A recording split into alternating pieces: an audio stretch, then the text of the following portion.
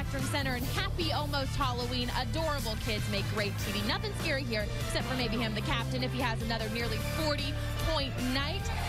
And now, of course, they'll be up against this guy in the Miami Heat. When you think Miami, you got to think Dwayne Wade, and for good reason. He hasn't missed a beat since coming back. Check out his shoes here. Hashtag one last dance. It's been a good one thus far. A beautiful night in Uptown and another great night to play some ball. Welcome in to Hornets Live, presented by Momentum Mazda.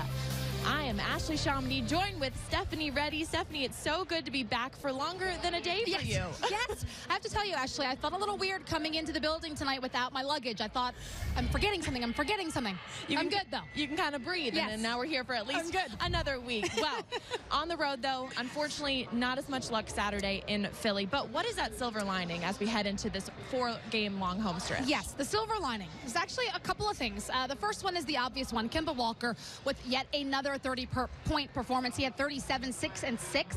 2 block shots to go with that line. And it was also his 4th game scoring 30 or more out of 7. So he's already on a terrific tear. Nick Batum jumped out at you because he only had 2 points.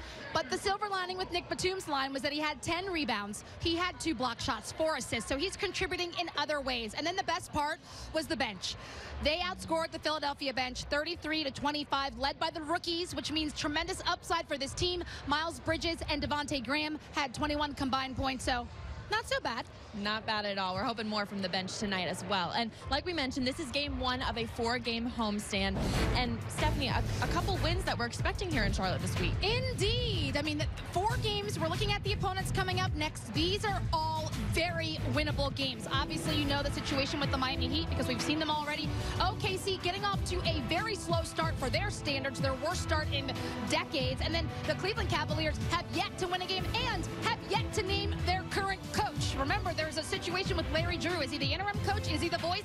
What's going to happen? And the Atlanta Hawks 2-4. They've got the young Trae Young on their team, who is very good. But all of these games, winnable games for the Hornets. Let's get a winning record here at the Spectrum Center. Let's talk about the previous meetings with the Heat, though. Obviously, the preseason, but game 3 of the regular season, you know, we were up 20 points by the half. Miami, of course, making that second half comeback, but with Kemba Walker's unbelievable night and some free throws, we were able to pull out a win. Yes, I mean, that game had so many twists and turns. I thought I was at an amusement park.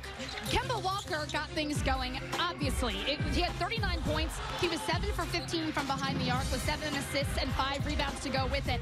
He showed early on what he's capable of doing, and I know the Miami Heat hate to see Kemba Walker coming because no matter the circumstance, he always fills the bucket up. He makes the right play for his team. And after we show you this package, this is where we get to the meat, Ashley. The 4th quarter. Malik Monk, he's been playing so well coming off the bench. 3rd leading scorer for your Hornets. That shot puts the Hornets up by 3. And then Malik makes this 3-point basket, which puts the Hornets up 103-97. And Kemba Walker, of course, wants to get in on the 3-point barrage party. That puts the Hornets up by 7. But it wasn't just the Hornets making threes. Dwayne Wade, he gets in on the 3 party. That cuts the lead to 4. And then Kemba Walker, I mean, you can't say enough. There are not enough superlatives for that young man. Hornets up by 5 in this category. Now watch this. Dwayne Wade tries the 3, but gets his own rebound. That putback ties the game at 112 apiece. Kemba Walker goes to the cup, gets fouled, and this is why it's important. He misses the 2nd free throw on purpose. Hornets up by 1. Not enough time for the Heat to do anything once they get the rebound. Brilliant miss by Kemba Walker. And for the kids at home, it's not as easy as it looks. Try missing on purpose. You might want to practice it a couple times. A lot of times they try, but they don't miss. That's right. So it is a skill in itself. But my nerves can't take another game like that, so I'm hoping tonight is a little bit different. I'm with ya. As the Hornets and Heat heat up here at Spectrum Center, here's what the guys had to say about playing Miami at shoot-around this morning. We have a good start. We have a great start against this team. You know, they have a tough loss last night. So they're going to be like, want to go back and win these games, which after what happened when we played them. So we're going to have to get a great start.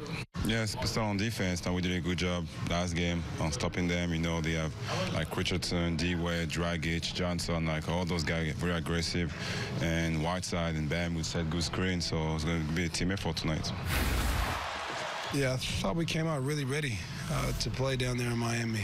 Obviously, you know, when we play these guys, they're always tough games. They're one of the toughest teams in the league. They execute very well. Got tough-minded players that are very talented. So we have to come out from the start again to give ourselves a chance. Yeah, it feels good. Anytime you get a chance to play a couple at home, especially 4 in a row, you know, it's always a good feeling. So I know guys are looking forward to being home for a little bit. We just got to try to take it one game at a time, and it starts with the good one tonight. Just don't let them get no transition buckets and no second chance points. I think they're like the second lead scorer on the team with second chance points. So you got to box out and limited transition points. I love hearing directly from the players.